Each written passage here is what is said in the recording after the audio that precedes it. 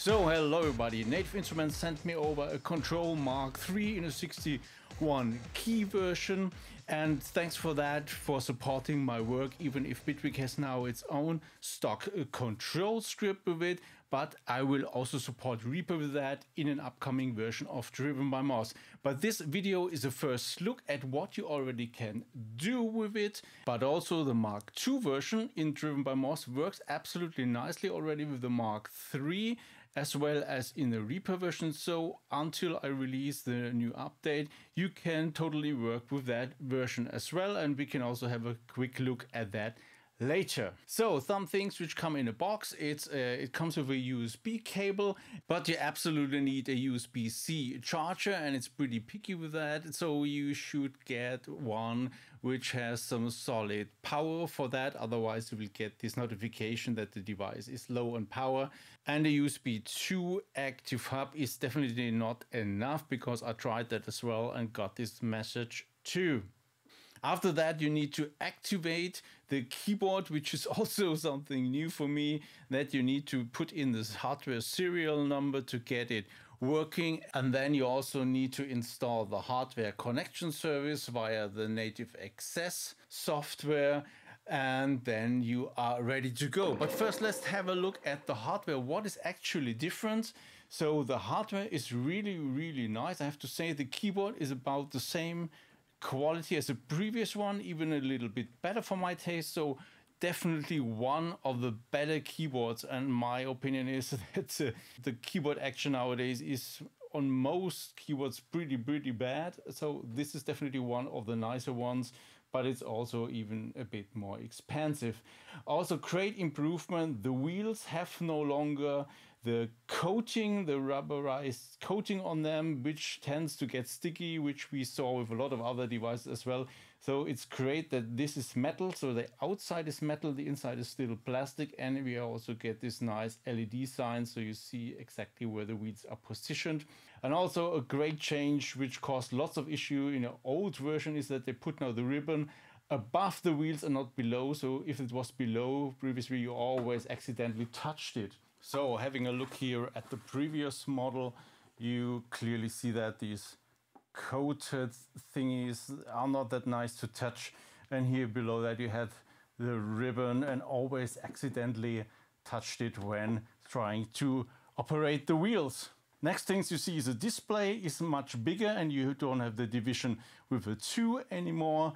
But you also notice we have less buttons, which we will get to in a second. Having a look at the back of the device shows that we have lots of connection for pedals, which is really a great thing if you want to go live with that thing. So sustain pedals, expression pedals, and even 2 more. This is a good thing to have. Also MIDI connectors are there. So hardware looks really pretty nice. And what also we need to mention is that the knobs are metal now, and they feel much better than the previous plastic ones. The different knobs had different actions. Now they feel all very solid and metalish. Also the big knob here is a metal knob and feels really nice. Besides that, we still don't have any faders here, and there's lots of space where they could have put additional controls. So what you could actually do with it is still limited, so which we'll also have a look in a second. What I forgot is here the LED strip for the light guide. This is also a huge improvement, I think, because it's much more subtle now. You don't see it if you look from there, you don't see it at all, because it's hidden here a little bit below this surface here. It's lower, so you do not see that if you look, for example, from the audience on that. Yeah, it just looks a little bit more posh and not so like a Christmas tree. And what also caused a lot of discussion is that there is no more machine support. I think the reason is pretty simple for that, because to support that, they had to have a lot of software layers, which always caused issues. I got so many reports from users of DrivenByMoss that they cannot make it work, and it always was an issue with those different services which were installed and the different software layers.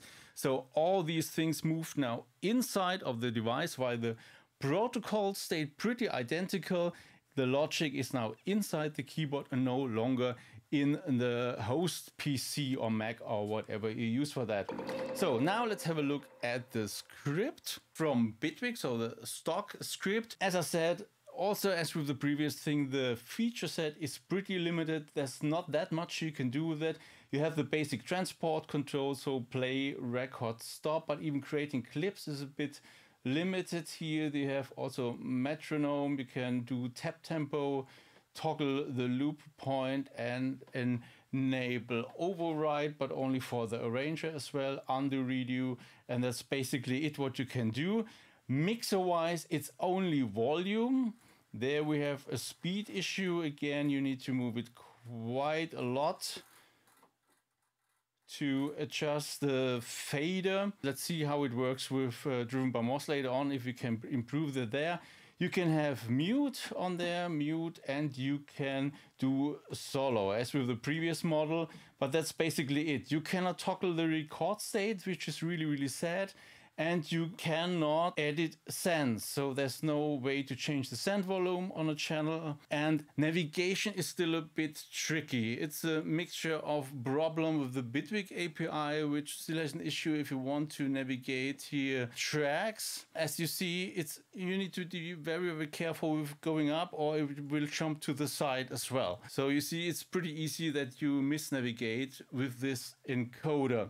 Also, this encoder has no real feature. For example, I always use it for changing the play position, but that's also not the case with that. And there's still no edit possibility for plugins. This depends again on Native Instruments to support this. So Bitwig had this little workaround for that. You can go to the MIDI part. This one edits now the currently selected device.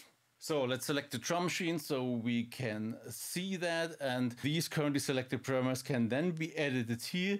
And as you see, there's no pickup of the parameters, and you don't see any names or any further information what's actually going on. And also, if you would change the page, which is also not possible from here to change pages on the Bitwig thing. So this is more rather a crude workaround and not what you actually expect nowadays. So, which means we are now back here to the actual plugin.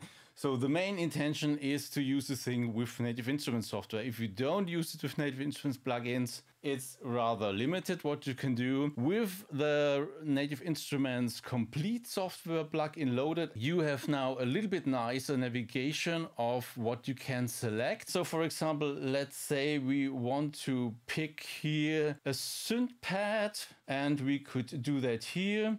And something I noticed, again, navigation is, yeah, it takes a bit. And as you see, I stopped and it keeps on moving.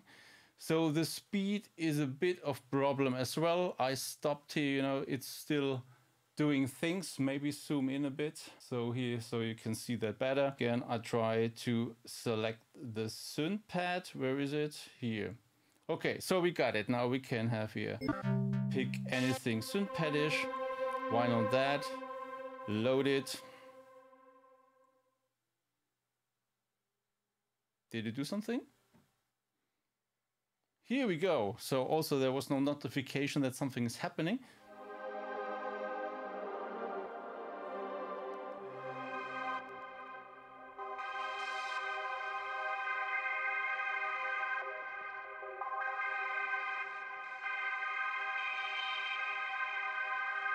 So, and it's basically the same as with the previous metal. There's lots of space, which does absolutely nothing, but you still have the 8 knobs. But at least here you see what they actually are doing.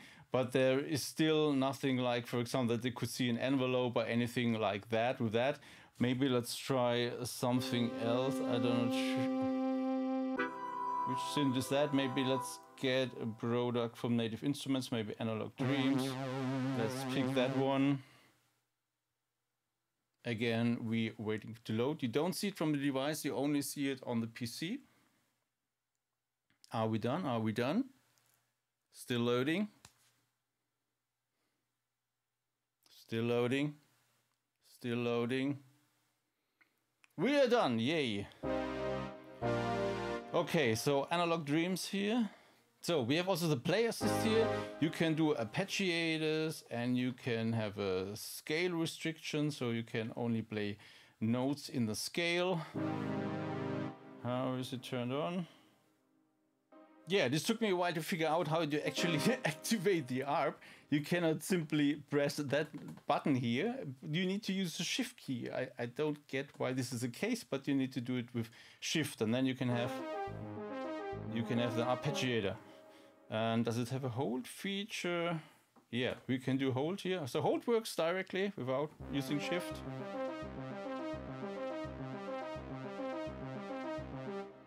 Okay, so this is working nicely. Same for the scale. Also with scale, you need to use Shift. Yeah, you need to Shift. Okay, could have been done easier, but nevertheless, this one is working. So I told you we can also have a look at the old DrivenByMoss version. Let's see if we have some more features of that. Oh, by the way, something that is really nice is that the track name is now scrolling. So this is really helpful. So we can see actually the full name. So this is, thanks Native Instruments, that's actually a cool improvement. Yeah, so I have now DrivenByMoss with the Kontrol Mk2 implementation running, and you see it looks pretty identical to what we have before. You can do the volume change, and here you can also adjust in the software the speed of the knobs, but I think that one works already pretty nice, the default setting. You can also, let's close it down, you can also navigate here the scenes. It's also a bit problematic, but that's also a bit on Bitwig's side to have a nice implementation for that. You can also have the normal navigation, but there you have the additional shift feature, so you can also do something like the restart, for example, to create a clip. So the features you get here with DrivenByMoss. So the basic things work the same. What is not working, you can currently not get into the device edit mode because the clear button, which I misused before to change the modes, which is no longer available. So we need to decide on which of the buttons to sacrifice to do mode changes. And remember, this is a protocol. I don't have access to Shift or any of the buttons. I only get information the user wants to start playback, so something like this. And I also get information if it's with Shift, I only get the info there is a restart message coming in. So I don't know about shift state or anything. So we need to have any of the shift combinations or of the normal combinations to do changing a mode. So I take ideas for that down in the comments below the video. What do you think how we could do that the best way to give you more features than this very, very limited set? We also cannot get currently to the send mode, which is also a feature I had on the clear button. So we need to think about that as well. I'm also very curious. It's said that this thing already supports MIDI 2.0. So I need to look into that as well because I'm very interested. Is this working? Is also MIDI CI working? I don't think so. I have not heard about that, but that's also something I want to check out to see what benefits we can really have from MIDI 2.0 and especially here with the device. And I will work on having an update to DrivenByMoss to bring more goodies here for that device. And stay tuned for next time, and until next time, make some funky music.